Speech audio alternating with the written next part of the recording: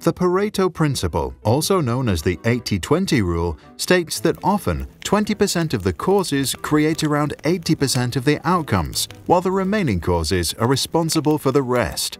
Or, as a simple rule for self-help, 20% of your effort makes up 80% of your success. The principle was discovered by the Italian economist Vilfredo Pareto, who first realized that 20% of the pea pods in his garden were responsible for 80% of all the peas, and then that 80% of all the land in Italy was owned by just 20% of its people. Over time, the principle became a valuable rule of thumb that allows our mind to understand all sorts of complex distributions, focus on the essentials, and prioritize what to do next. Business owners, for example, often realize that about 80% of a company's income comes from just 20% of the customers, and as a result, know who to give special attention to.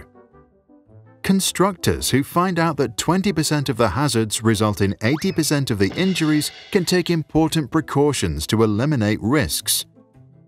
And software engineers who know that fixing the top 20% of the most reported bugs eradicates 80% of errors can spend their time on these top 20 and let the other 80% continue bugging people.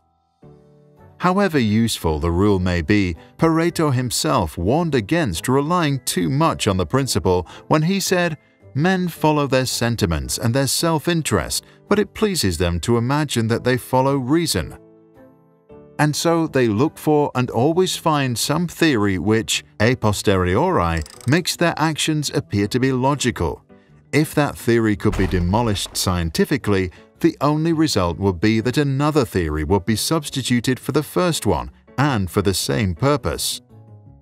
What do you think of the 80-20 rule?